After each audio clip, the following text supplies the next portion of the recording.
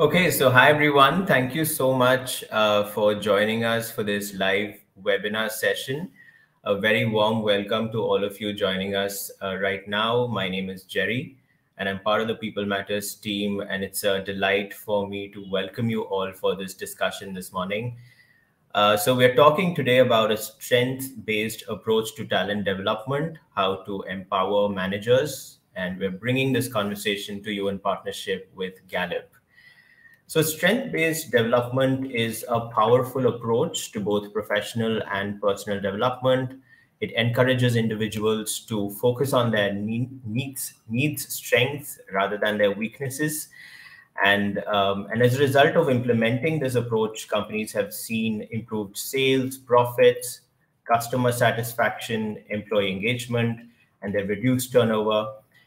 So we're really excited for this topic, and we have a panel of experts with us, and we're really excited to bring this conversation in partnership with Gallup.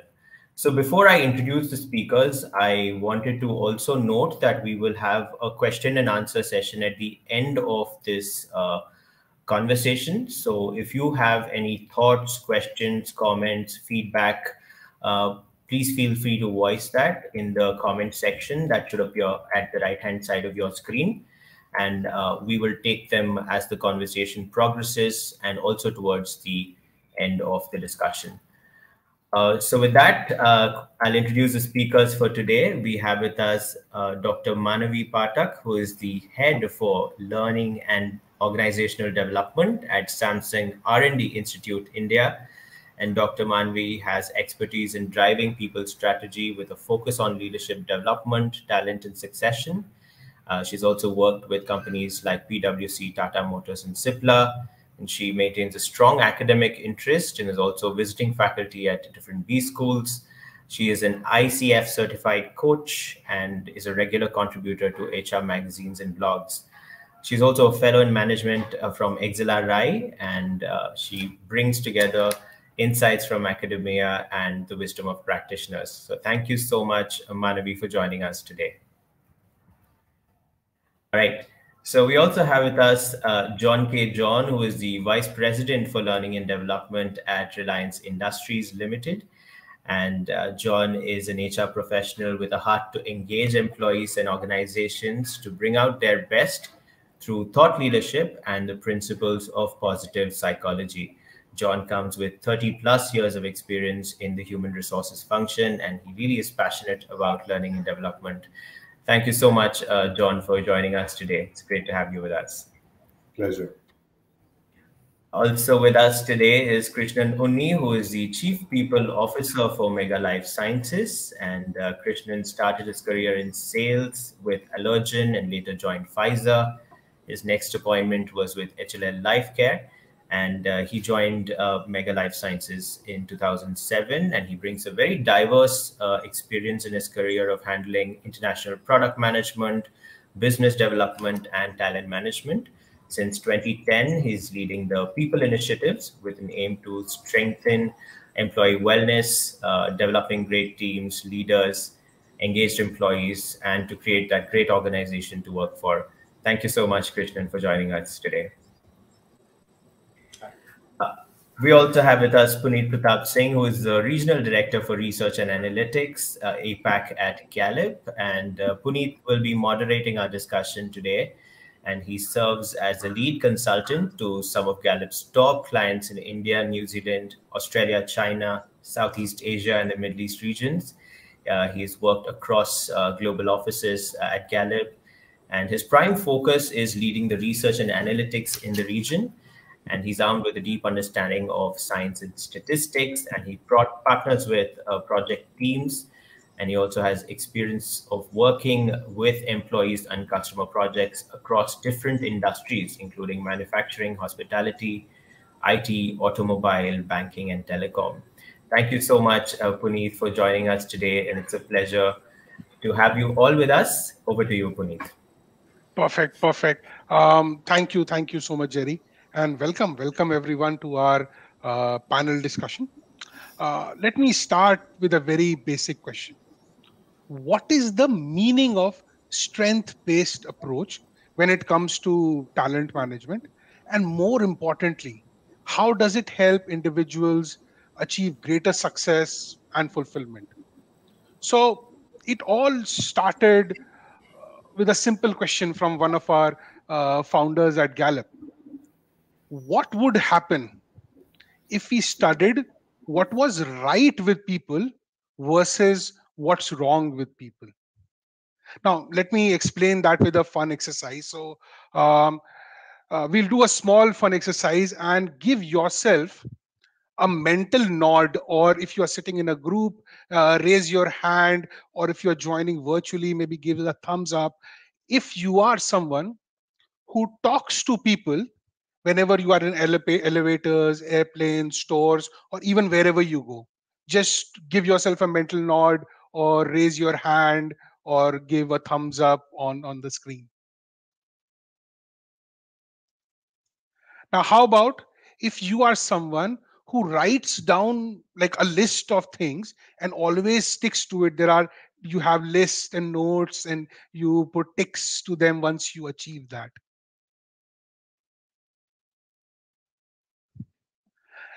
Now, how about this is an interesting one. If like whenever you commuting from your office or going somewhere, are you someone who always picks someone to race while driving, or you are driving in your lane with your own calmness?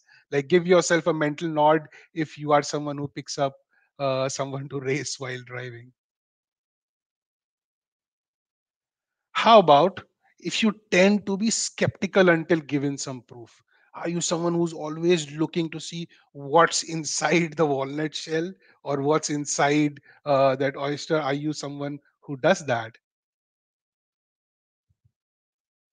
Another one, if you are someone who cleans your house or your apartment before you can relax, you want everything in order. You'll probably have a wardrobe where clothes are either lined with regards to color combinations or casuals, formals. I'm someone who's got a dirty wardrobe, but maybe there are people who've got a very clean and crisp house or an apartment. Final one, raise your hand or give yourself a mental note if you are someone who can figure out the plot of the movie before anyone else does. Hopefully you're not releasing the spoilers, but you can figure out the plot in your head when you're watching a movie. So what was this all about? If you think about it, these are traits. This is who we are, neither good nor bad. This is just who we are. And most of the times these traits are not changeable. So, a quick question: can you be taught these natural traits? Now, before we jump deeper into it and start to talk about strengths, let's first understand talent. What is talent? Talent is a naturally recurring pattern of thought, feelings, or behaviors that can be productively applied. Think of talent like a fertile piece of land, and strength is the crop that comes out of it, which is your ability to deliver consistent, near perfect performance in a specific task. So that's the definition of talent and strength. But what we want you to do is we want you to put seeds and fertilizers in that fertile crop. That is the investment.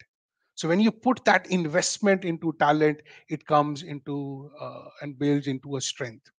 A quick question: if I were to ask everyone on the call today, on that discussion today, that if you had two lands, one super fertile and one not so fertile, where will you put the fertilizers and the seeds? Now, that same intuition carries to our workplace as well. We need to spend a majority of our time on our talents to develop them into strengths, to build those strengths. And at the same point of time, we want to manage our weaknesses as well.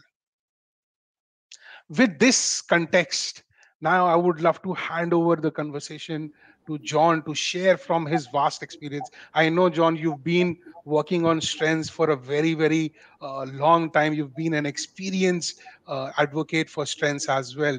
Would love to hear from you that in your experience, how have you seen that strengths have helped an individual achieve a much greater success. And very importantly, that need fulfillment, that fulfillment with regards to your work. Would love to hear some of your experience on that. So thank you. Thanks for having me, first of all. Yeah, so I've been an advocate of strength, I think, since 2015. And I was sold to the concept of strengths the minute I got hooked onto it. And the reason is pretty simple, because the bottom line is all of us want to be successful. And the proverbial question for most talent managers and HR managers is to how to bring the best out of another employee. This is a fundamental question that we ask even today. And if you really go back to research, a lot of work has been happening in this space. And if I were to go back to the late 90s or early 90s, Dr. Howard Gardner had come up with this fantastic theory on multiple intelligences, where he said that people have multiple intelligences and intelligences outside of subjects that we study at school. You may be brilliant at physics and chemistry and maths, but you also may be brilliant when it comes to cooking. Or you could be an Usain Bolt that runs. You don't need to be great at physics or chemistry, but you can blaze the track, right? So you got to find out what is that gift that you have, what is the talent that you have. So Howard Gardner's study was a kind of, went against the stream.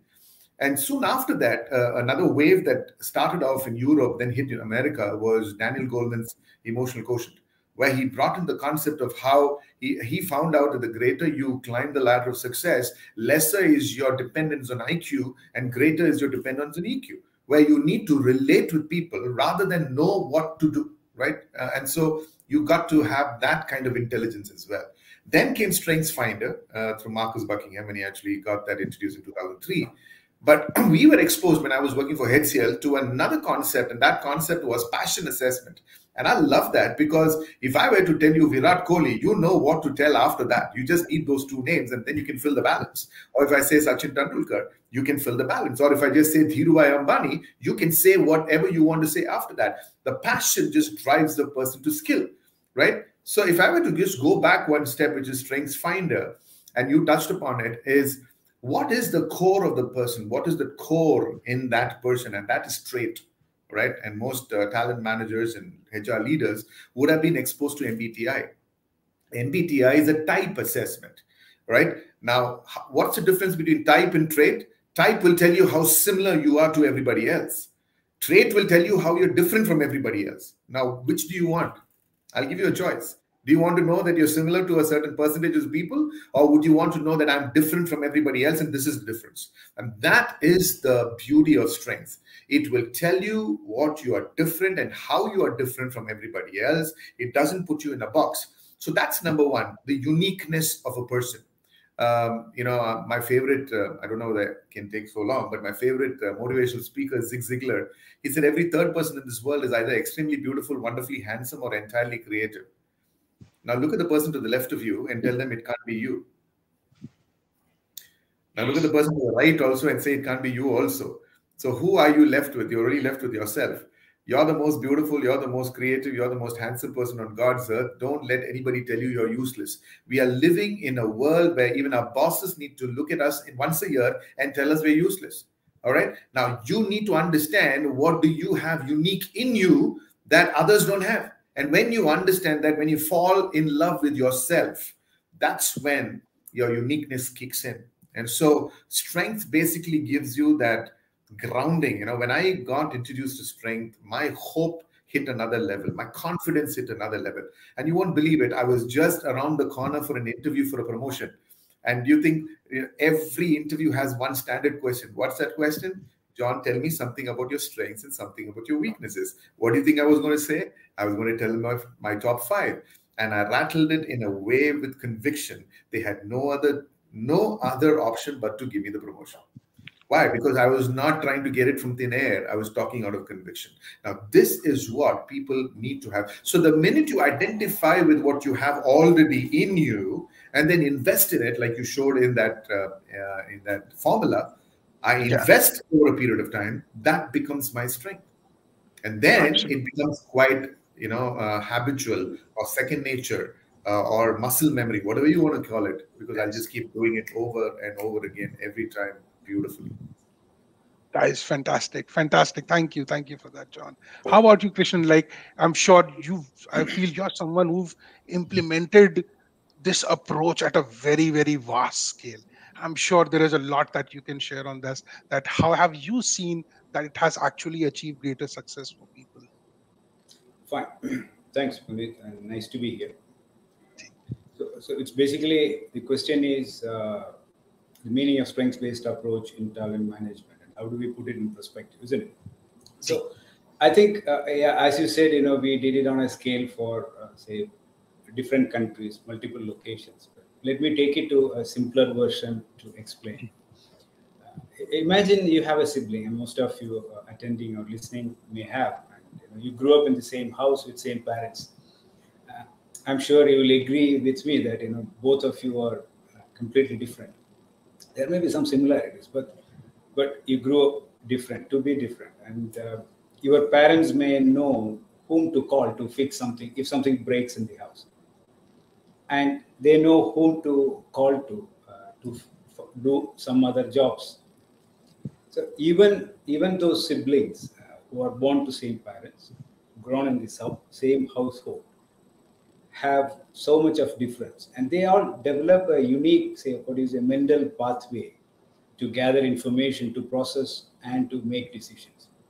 So we are such diverse, in terms of the differences that we all have. And then we go into education, where it's all standardized, standard education system and standard evaluation.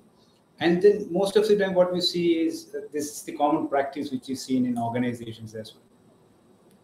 Organizations have different jobs to be done, and basically what happens is we have these job descriptions, and we expect people to deliver those job descriptions.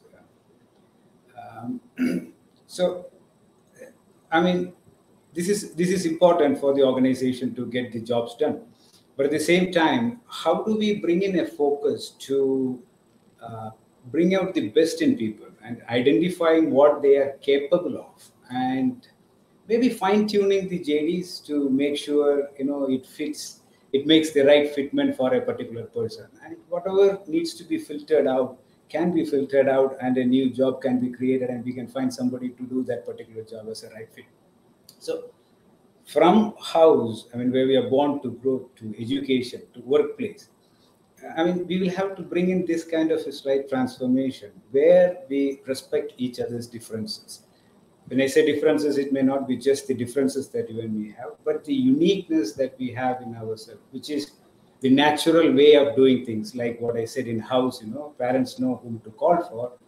Um, if such kind of system can be brought in workplace, that brings in a kind of engagement for the individual to do particular job, be actively engaged, and you see the sense of curiosity to learn and grow, and a sense of fulfillment. And basically, which organization doesn't want that, and which individual doesn't want that? So if you ask me to put strengths based in a nutshell of how to put it in talent management, this is what strengths are. So at home, you get to understand, or your parents understand these strengths better. Similarly, we will have to have a framework within the organization to understand better, and then see how we nurture it. We add skills and knowledge, as you mentioned, and make sure the employee has an opportunity to spend most of the time in the areas of their strengths. Absolutely. Again, brilliant, brilliant. And I see both of you talking about one very important thing, like acknowledging the uniqueness of the people. And we are in the era where inclusion is so important, and we want everyone to be appreciated for their uniqueness. So I think that's a very, very great point. I would love to bring Manvi in because you have a very special experience of working very closely with people when it comes to creating IDPs or working very hands on with strength. I think that individual perspective is something that you can definitely add with regards to. So, in your experience, Manvi, how has strengths added for fulfillment of individuals? Yeah, thank you so much, Puneet. And I'd like to just thank both uh, Mr. John and Mr. Krishnan to set up the context. I think, Mr. John beautifully brought the concept conceptual knowledge behind the strengths. He spoke about Gartner's multiple intelligence theory, and Krishnan spoke about things in a very real time and a real life way. So I think this has clearly brought it out very well. I'd just like to add on saying that strength based approach to talent management is based on the basic premise that people's talents are unique and enduring, and individuals should develop their talents into strengths, and each person's greatest room for growth is his or her area of strength. uh, this philosophy believes that focus on your strength because weaknesses are hard to crack, and strengths basically, there's a definition also of strength which they have defined it as pre-existing capacities for a particular way of behaving, thinking, and feeling, which actually enables optimal functioning or performance, and that is very authentic or very natural to the user. Okay, so keeping all this in mind, if when we focus on strength, it is very natural that you will emerge stronger, you will emerge to be better. Okay, and because we have spoken about stalwarts in this field, I'm sure you must be knowing about the book by Marcus Buckingham and Donald Clifton, Now Discover Your Strengths. In fact, in that book there's a very beautiful line. I've read this book. It says that the real tragedy of life is not that each one of us doesn't have enough strengths, but we fail to use those strengths, because there's so much of focus on fixing the weaknesses that we don't focus on what is natural and what is very natural and very normal to us. I'd like to just give one more example, because we have spoken about organizations. One example which textbooks talk about is that the founder and CEO of Body Shop. Okay, she was a lady, Anita Roddick, and she is one person. She's no more, she's late, Anita Roddick now. She was regarded as one of the most innovative and visionary CEOs. Okay, and by her own admission, Anita was not of a very business person, because Body Shop is into very sustainable and ethical cosmetics business. So she had her weak areas where it related to financial management and administration, and she actually didn't spend so much of time on fixing, on improving these areas. Her vision was so strong, and her idealism was so strong that she would attract people with these areas, these strengths, to work under her.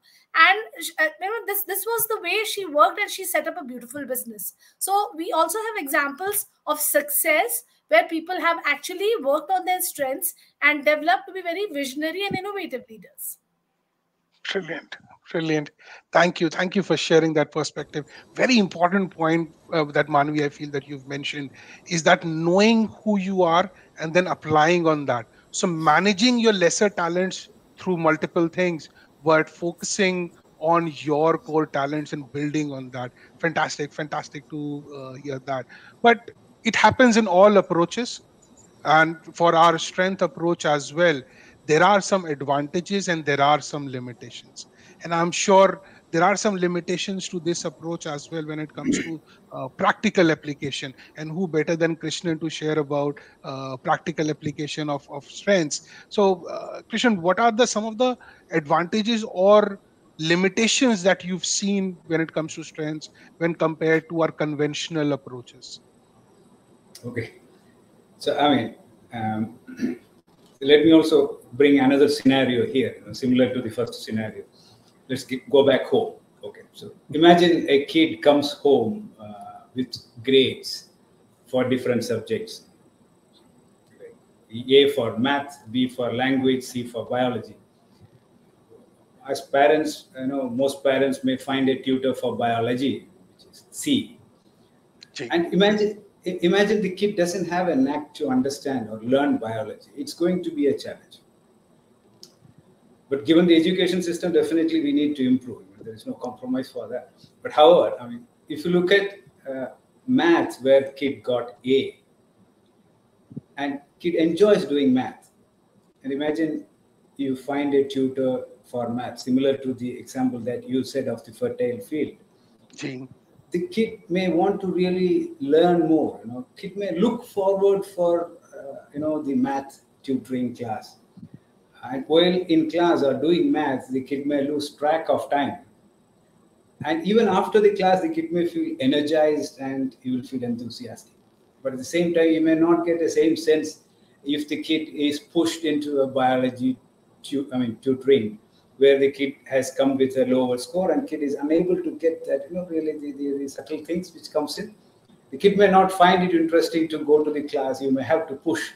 And even after the class, kid may feel drained. So you'll not feel that energy and enthusiasm even after the class. So the point that I'm trying to drive here is when you force a certain learning which is in the areas of weakness, where there is a lack of talent. It's not a skill or a knowledge issue, but it's a talent issue where we are not naturally wired. It becomes really difficult for the individual to move up. So in conventional system, what we see is also like what I said in my answer to the first question. Organization has a list of jobs to be done, and this is what we expect an individual to perform. And in order to perform, these are the skills and knowledge you need to gain. So now the question is it aligned to the natural ability of the individual? And if it is aligned, it will be like going to the math tutoring, where the individual will feel, will look forward for learning and growing in that particular area. Right. If not, it is going to be like biology, where the kid is C, and it's like you need to push. So now let us take one more step ahead. As an organization, in an organization, I'm a manager and I have colleagues. So now if I have a colleague for whom I need to develop certain skills and knowledge in an area where he doesn't have a natural ability, I will have to push, I will have to follow up, I will have to, that, right? And many of you here will know that the kind of follow-ups and the kind of questions you need to ask and push the individual to move forward. But at the same time, if it is on the other side, if you're trying to bring in the development for an individual in her or his areas of strengths, they may look forward for that kind of development. And as a manager, you get more relaxed and you feel like, your job is much easier. The individual will come forward and may want to learn and grow. Yeah. So when you look at this, these are the advantages. And as an organization, this makes life so easier and simple. When you give individuals that space and give them autonomy to perform or spend more time on their areas of strengths, the life becomes much faster, easier, productive, and with addition of skills and knowledge, the probability of the individual getting to excellence is very, very high. But at the same time, coming to the other side, if you look at conventional approach, as I explained earlier, it is going to be a difficult thing to train if the person is not aligned to the strengths.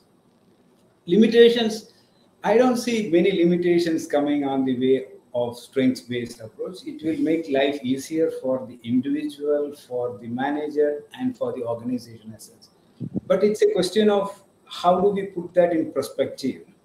Right. Many organizations are already high on a conventional path in terms of managing performance. How do we move away from that and come towards this? How do we look at strengths-based approach to be brought into the organization? So otherwise, actually, advantages are a long list. Limitations are I don't see any limitation.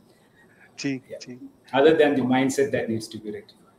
Very true, and that is very important. And I can see that what you're hinting at is having a well-rounded team of pointed individuals where people are working on different things together. That's a fantastic thought on that. How about you, Manvi? Like any limitations that you've seen, and I'm sure there are advantages that you'll talk about.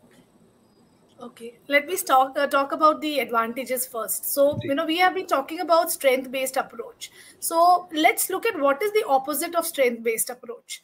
And most of the time, it is focusing on the deficits. Okay, that the opposite of strength-based approach is the focusing on the deficits. And most of the time, most organizations which don't follow a strength-based approach, they focus on the deficit-based approach. And when you follow a deficit-based approach, what happens is you are following a mindset of a problem fixer. Basically, it means that deficit approach basically means that managers are problem solvers. And if you see the JDs and job ads for a lot of jobs, they will have problem solving as a very key requirement. And as a result of which, managers try to become fixers or problem solvers, often at the expense of understanding and leveraging what is right and what is working. So when you see employees as problems to be fixed, discussion is mostly revolves around the weaknesses or the deficits or the failings. Okay. And in fact, there was a research which showed that 80% of the managers and employees around the world believe that strengths cannot be understood, they are not valued, and they are neither appreciated. Okay. And this is true to a lot of extent because very few organizations are bold enough to follow this kind of approach. And when organization leaders behave like this in the context of a deficit paradigm, it actually impacts the culture and the practices of the organization. Because what happens is they lose sight, because they're just fixing the problem, they don't allow for innovation or leveraging opportunities.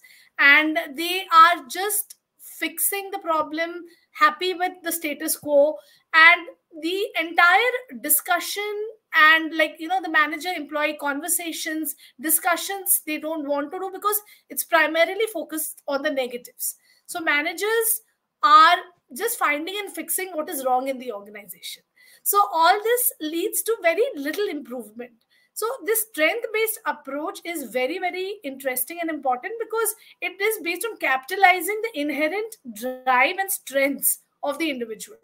And when you talk about strengths, the words that come to your mind are basically, where you are talking about possibilities, you're talking about opportunities, you're talking about innovation, you're talking about thriving. So when all these things are there, definitely there will be, how to amplify your strengths, how to unleash the potential of individuals, and how to foster high performance.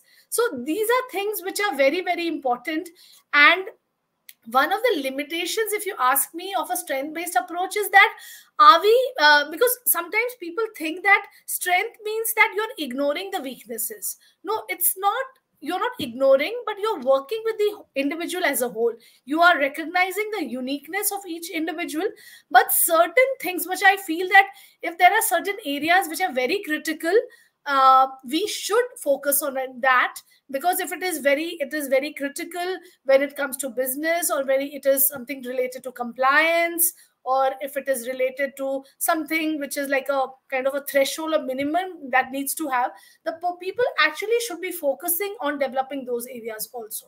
So I think the deficit paradigm which organization use are no longer supports and generates the kind of high performance that organizations are looking for these days. So strength-based approach definitely is the answer. Brilliant. And then what you're saying is I can connect with and to the cricketing example we were talking about earlier, that Sachin Tendulkar great at batting, but if required, he can do fielding as well, which might not be, but he can manage that part too. So we have to have an approach for focus on his batting, but if required, when it comes to things like compliance, we can definitely get that done. But one thing I would love to get John in here, because you talked about type and traits, and this is a concern I sometimes personally also feel when it comes to strengths. Sometimes it starts to become like a label, that if I have this strength, I can only do this thing. Have you experienced anything with regards when it comes to limitations? See, the beauty of strengths is it doesn't tell you that if you have these strengths, you'll be good at this job. It doesn't tell you that at all, right? What it tells you is if you have these strengths, whatever is your job, if you use these strengths at that job, you will be successful. So, which is liberating. See, the conventional approach is like telling there's one version of ice cream, and that is vanilla, and everybody has vanilla. Meaning to say, you're competent. This is the competency required by X company. Everybody in sales will have to have that competency. So whether I have it in me or don't have it in me, I still have to get that competence in me. It doesn't come naturally. I have to put in effort. For example, a great example will be all salespeople will have to be brash and arrogant and have to be confident in selling. Now, I know a lot of sales guys who are not brash, who are not confident, who doesn't speak very outspoken, but they're fantastic when it comes to relationship building. And they get their major accounts only by building relationships. They don't have to be brash. They don't have to talk confidently. And so, that is what I think is the difference between the conventional and the strengths approach, right? I know what my strengths are, and I leverage that to the tilt, rather than telling everybody, you got to be in this box. Whether you like it or not, this is the competency required by the organization. This is what every sales guy will have to have. So you also have. Now, that is difficult because it doesn't come naturally to me, right? And so I need to put in that extra effort. So label in the strengths language does not have as much like a type.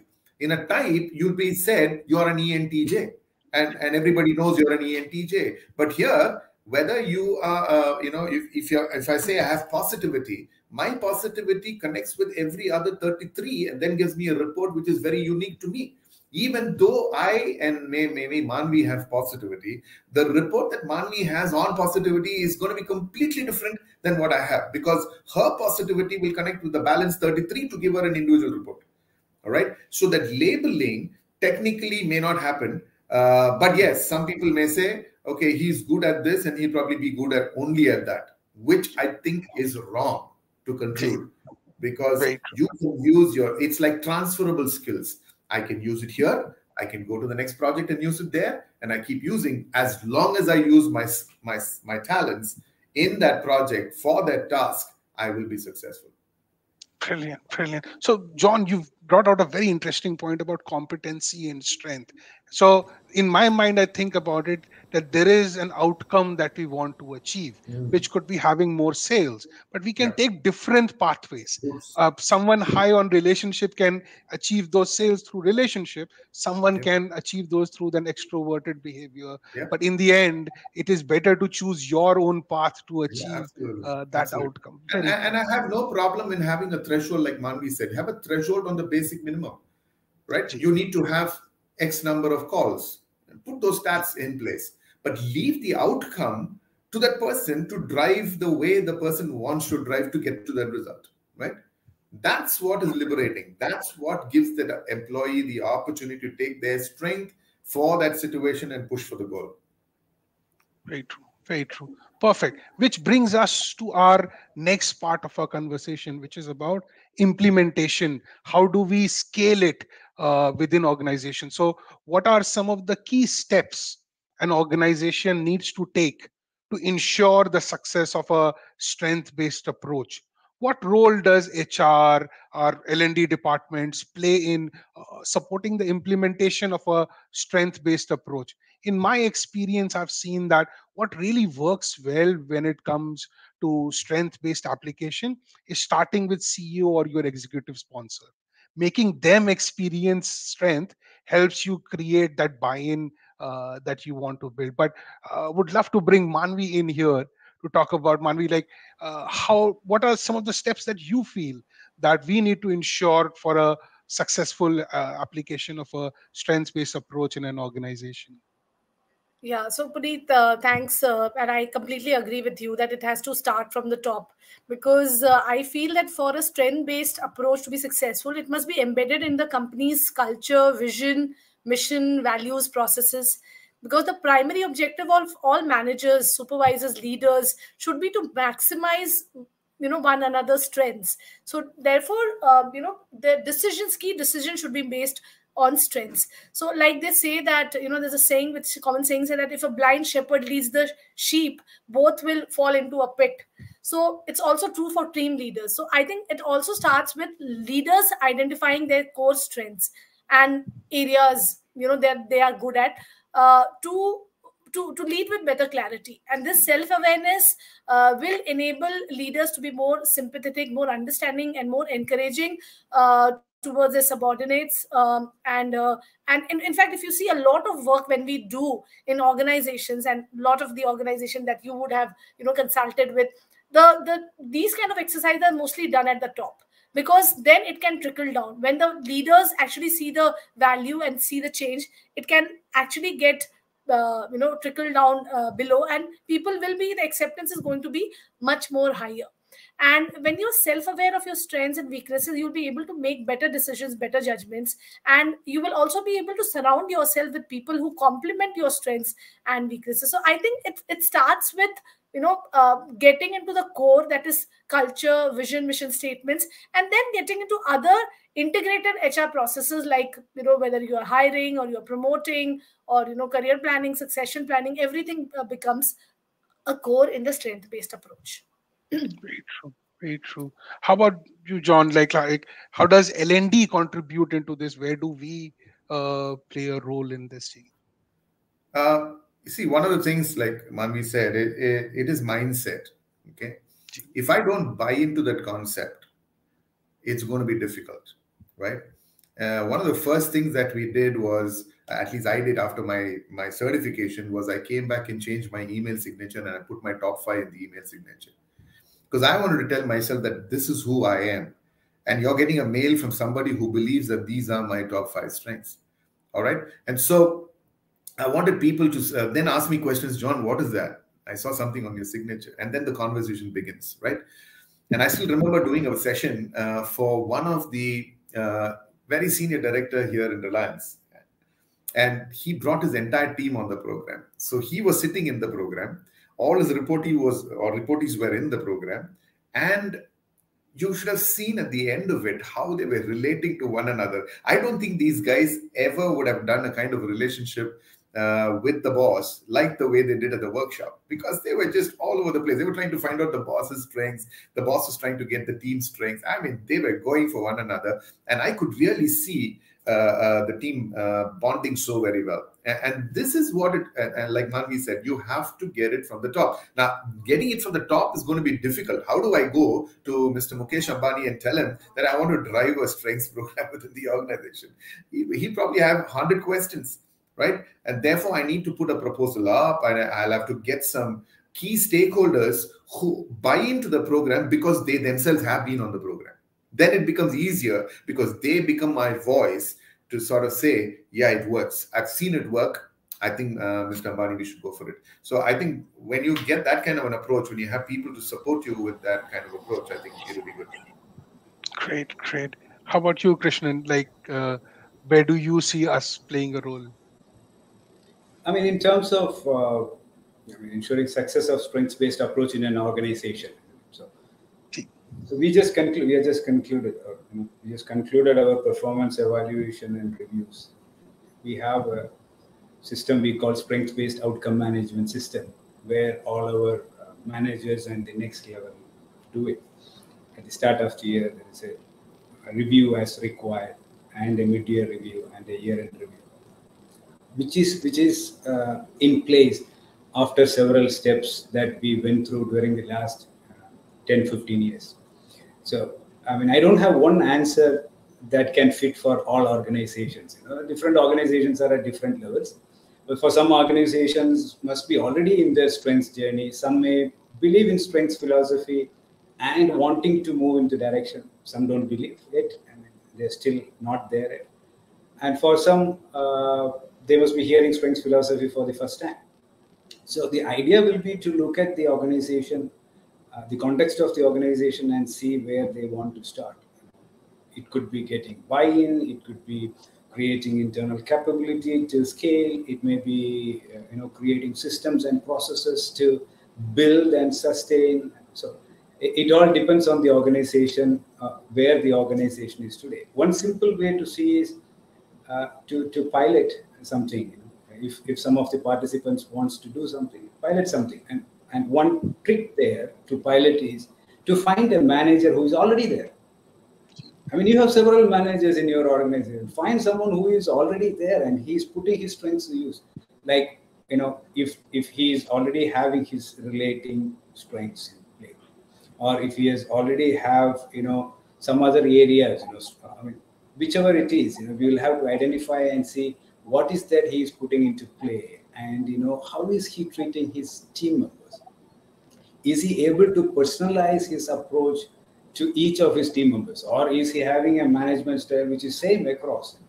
So if you find such a team, a manager who is playing to his strengths, who is able to individualize or personalize his approach to his team members, pick that team and work with that team, put some systems in place and see how you can really strengthen the whole process. And then you have an example to talk to. Otherwise, we find it very difficult. When we started, we did the same thing. We found managers who are already there and who wanted to really do it. And then we did that and we had examples to talk about it. So that could give a good leverage into the strengths movement for any organization. Very true, very true. And as Gallup, like we also want to recognize and appreciate organizations who are doing that. In fact, we recently started a Don Clifton Strength Based Organization Award to recognize such organizations who are doing that. And in order to achieve that, I think Krishnan, you've highlighted one very important point, and that is managers. As Gallup, we strongly believe the key to solving anything within an organization is our people managers. So the final question in the I'm trying to keep the track of the time as well is let's answer and figure out between us how can we empower our managers to adopt a strength based approach, not only to employee development but leadership as well. What are some of the best practices that you've experienced which we can use to train them in this area? So how about with you, John? Like we let's start with you on this. How can we empower our managers to be better leaders when it comes to strengths? I just got a eureka moment right now. I'm going to take a statement now, make a statement rather. I don't know how far you will all agree, but this is what I've seen. I may be wrong. When managers lead themselves, they lead themselves with strengths, but when they lead others, they lead them on their failures or their weaknesses. If you see anybody who's doing well today in the corporate life, that person is using their strength, come what may. They may not admit it, they may not know it, but they're doing it. Otherwise, you're not going to be on the top, right? That's number one. But when they lead somebody else, they unfortunately lead them finding out what the other person is deficient about, right? And this is fundamentally the problem. How is it that when I lead myself, I want to do everything good and I know what I'm good at and I know what brings the best out of me. But when it's somebody else, I want to fix that person and fix their weakness. This is a cultural issue. This is an issue that we need to fight. We need to sort of bring awareness to. Managers will have to come to if they only understand that it's going to be a win-win situation. Why? Because if that employee working with that manager is able to bring the best out of them when the manager uses their strengths, it's a win for the manager, it's a win for the employee, it's a win for the organization. If this is understood, I think our battle is already won. Unfortunately, that's where I think the battle is. Very true, very true. How about you, Krishnan? Like in this, do you see some focus? Like, what can we do more to support our managers? Yeah, definitely. I think managers play a very, very key role. We call them boundary spanners because they connect between the management and the teams. So some of the key, first of all, the manager should be a right fit. That's the first thing. Once you have the right fit, then the next thing is to help managers, by right fit, I mean they identify their own strengths and their strengths are at play.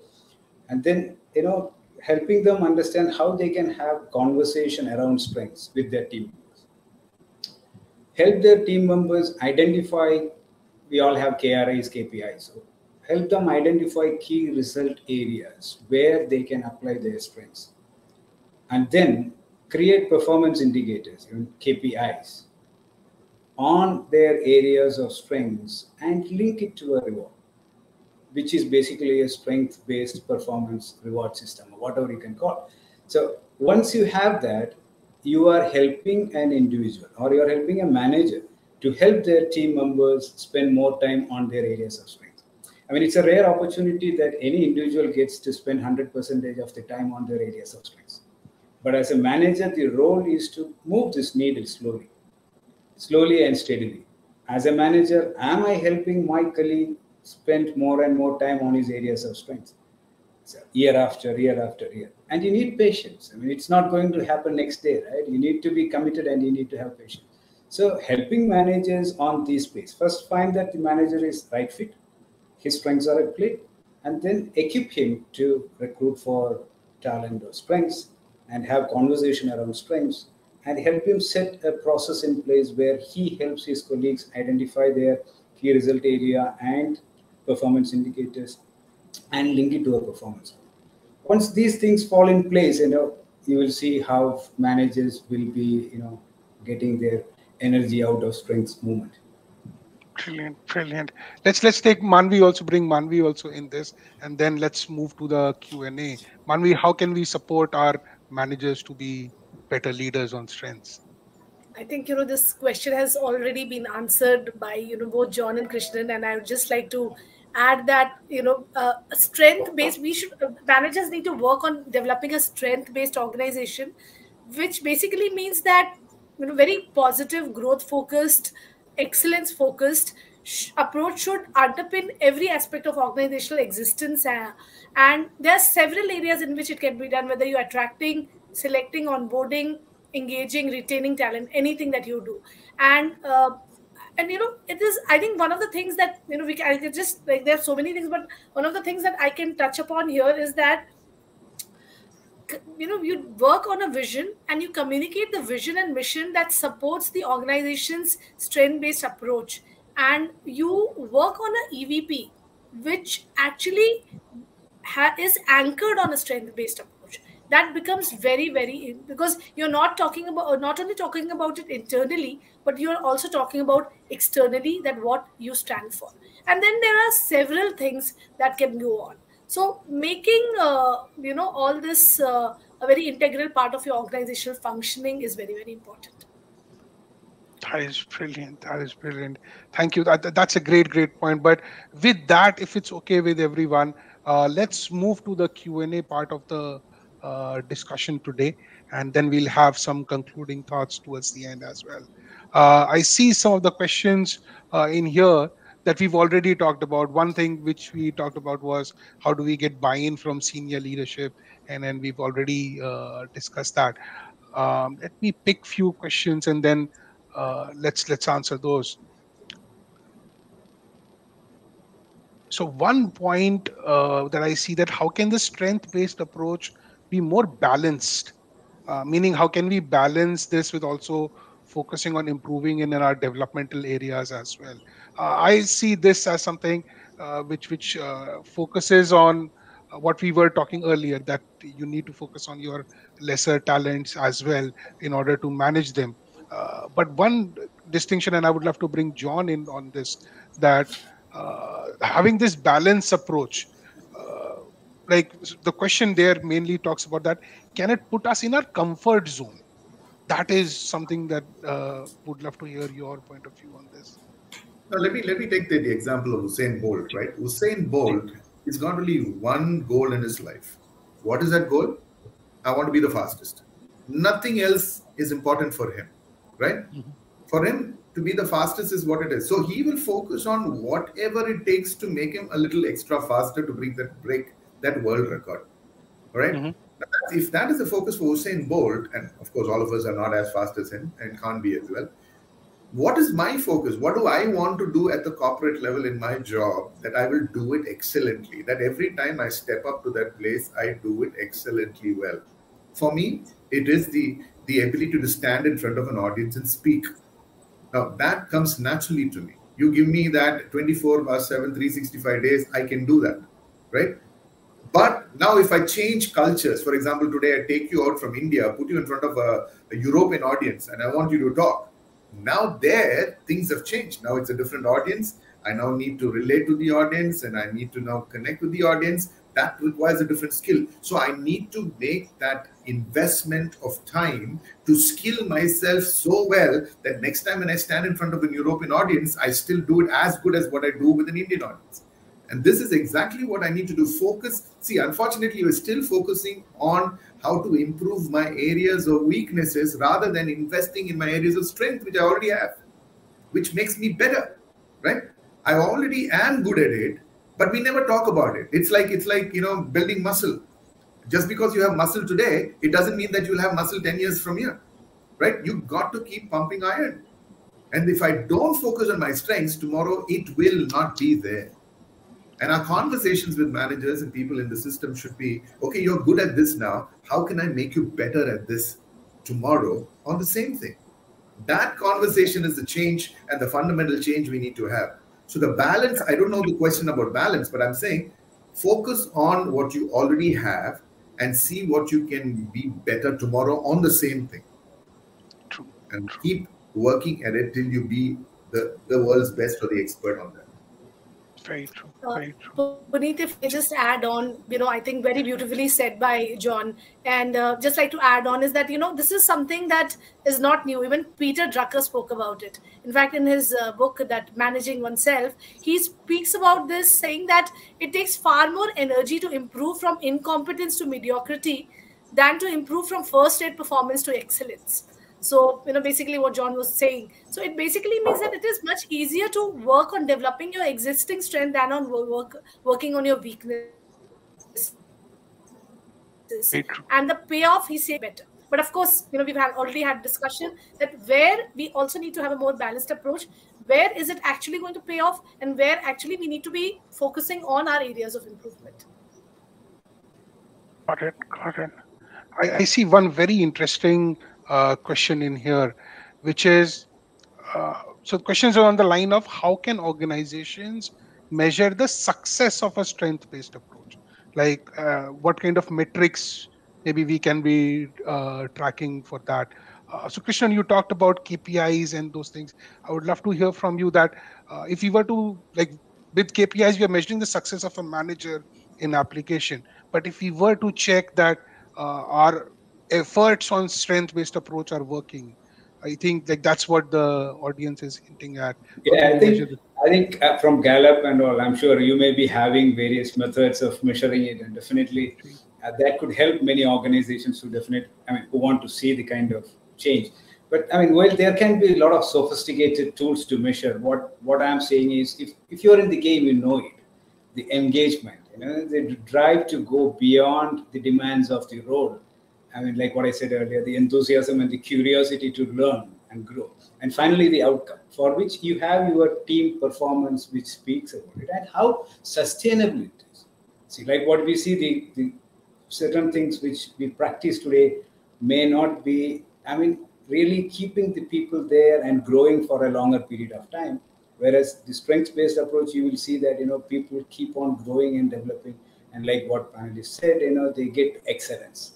It is not moving from somewhere and reaching here, but taking them to excellence. So look at all these things within the organization, and those can also be a good measure.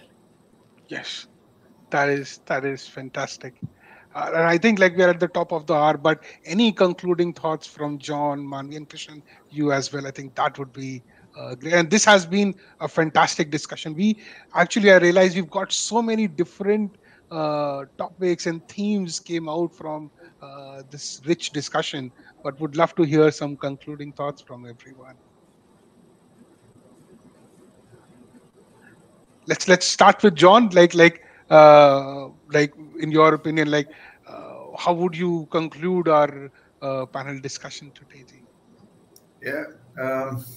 I was just mulling over what to say as concluding thoughts, because I'd given all my thoughts in the panel. But see, I'm so hooked on to strengths because I work this not only professionally but also personally. At the age of 50, I picked up to play the saxophone. That was approximately 4 years ago. Today, because of intense practice and skill over a period of time, I can play a song that you will say, wow, and that is what it is. That's what we want people to say. If your people listening to you after every training or learning session would come back and tell you that this is the best program that I have ever attended, you're working in your areas of strength. Because then you can go on to the next session and keep doing that and furthering and better and better and better and sharpening every single time that you're standing up and talking. For me, it's talking. For Krishna, it could be something else. For Manvi, it could be something else. But whatever it is, whatever you do, you're doing it with a kind of an excellence. And people around you say, this is a fantastic product. When they say that, you are working in your areas of strength. And so I love that equation where talent multiplied over time, put the investment, put the knowledge, put the skill, will result into strength. And that's what we want people really come to at every single point of time. And if managers can actually make that team realize that faster, the outcome is going to be brilliant. And I can guarantee you that you love working with that manager for life. Very true, very true. And in fact, like we have this saying that, and I'm sure it's kind of a cliche, everyone has heard that people join organizations, leave managers. So having a manager who's constantly weakness fixing, I know Yeah, it could be very, very absolutely. disengaging. True, true. Yeah, yeah. Really. Yeah, as Puneet said, maybe the time went off. I mean, it's already time to conclude the Yes. session. So it's like, for me, it was very short kind of. I lost track of time during the conversation. There are many participants listening to this conversation now, and some of them must be feeling, can we extend this? How can I learn more, and how can I apply this in my organization or to myself? But at the same time, don't take me wrong. Some of the participants may also feel, okay, it's already time to end. Or is it not ending? What I'm saying is just let's confront reality to ourselves. Am I playing on my areas of strength? If you are on that space, you will learn faster. You will want to learn. You will really want to learn and grow. But if you are really feeling drained, maybe that is not the connect that you are able to establish. So that may be a good concluding thought that I thought I would just share. Yeah, thank you very much. So thank you, everyone. I think we've had a wonderful discussion. We really went into the details of a strength-based approach, and I'm sure the audience would have realized that there is this stuff needs to be explored to all those who haven't explored. And I think we've given quite a detailed insights, both conceptual as well as real life applications. And I think in a post-pandemic world that we are in, where everybody is talking about agility, and agility and strengths are very closely connected. When you're agile and when you know your strengths, you can be agile. So I think it's very, very important that we are aware of our strengths, we understand our strengths, and then move forward. Thank you. Absolutely, absolutely. Thank you, thank you. I would love to thank all our panel members today, and thank you everyone for joining. Let's bring Jerry in as well and conclude the session. Thank you so much, everyone. I think, like Krishnan said, it's one of those topics where we didn't know where time went. It was just incredibly engaging. So thank you, Puneet, Krishnan, John, Manvi, for the key takeaways. I personally took a lot of notes, ideas for us to build on as well. I'd like to extend a gratitude to our partner, Gallup, as well, for making this session possible. So in the interest of time, we'll wrap it here. It's been a pleasure hosting you all today. So in case our audience have any more questions, do send it to us. We will have it answered by our speakers offline. And stay tuned for more such exciting discussions. Have a great day, everyone. Thank you, Jerry. Bye, Thank you. Bye, Madhvi, Krishnan. Thanks. Thank you. Thank you.